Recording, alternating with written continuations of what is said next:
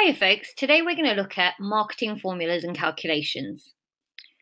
In this video, we're going to look at market size, market share, market growth. Although price elasticity and income elasticity are important for marketing, we're going to cover those in a different video because they're slightly different and we need to consider different things for those.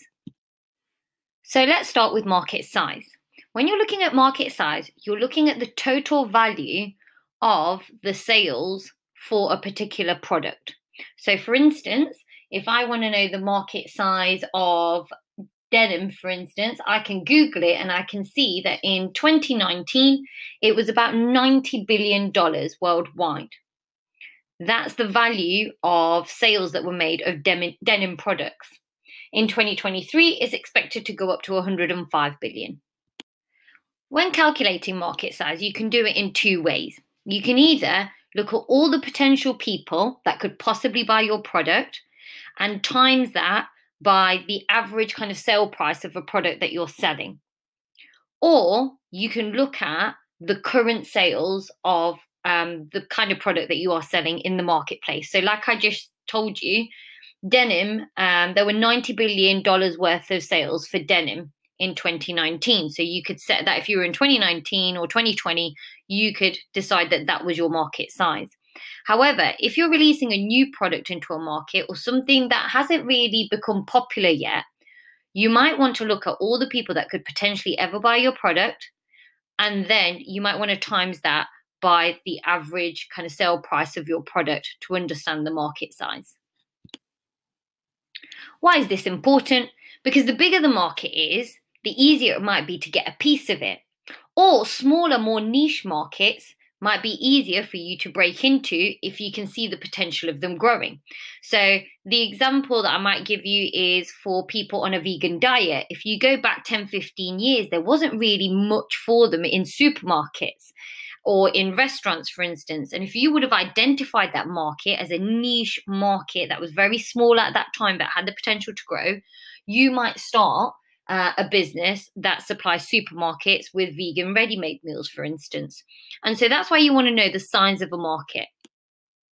The next calculation is for market share, and that is the percentage of the overall market held by one particular business or a product or a particular brand. For example, if the total value of a market is £10 million and you make £1 million worth of sales, you own 10% of that market. Why is this important? Because as time goes by, you want to be able to claim more and more of that market. You want to see your share grow. And this tells you how competitive you are. If you see your market share shrinking, that means other people are entering the market and taking your market share away from you. Finally, we're going to look at market growth. And this is looking at what is happening to the size of your market over time. So you might compare the size of your market over a couple of years. So this is the percentage growth in the size of the market measured over a specific period. So you might compare the size of your market from last year to this year and calculate the percentage difference. Now remember, the percentage difference formula is difference divided by original times 100. So you should get a percentage. And I've done one for you on the screen. Now, why is this final one important?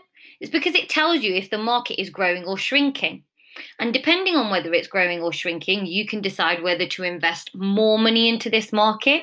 So if the fizzy drinks market is growing, you can then try and create more fizzy drinks and put more money into research and development. Or if it's shrinking, you might then decide to diversify and change a little bit and invest more in healthy drinks, for instance. It also tells you whether you should enter new markets. So you might be keeping an eye on a new market or a new type of product that has come out. And you might realize that over the past 3 years, you've seen that grow. So you might decide to invest in it. All of these calculations give you clues, and they help a business decide what they should do next. So for instance, the market size for a new business will tell them whether to enter a market or not. Is it worth it? Is there enough money to be made? A market share will tell you who the key players are if it's before you enter a market, and also helps you measure up against the key players. So for instance, if some of the smaller businesses have 5%, that's what you can aim for in your first kind of 10 years to really kind of make a wave in that market. As you get more established, you'll then start comparing yourself in terms of market share to other more dominant players.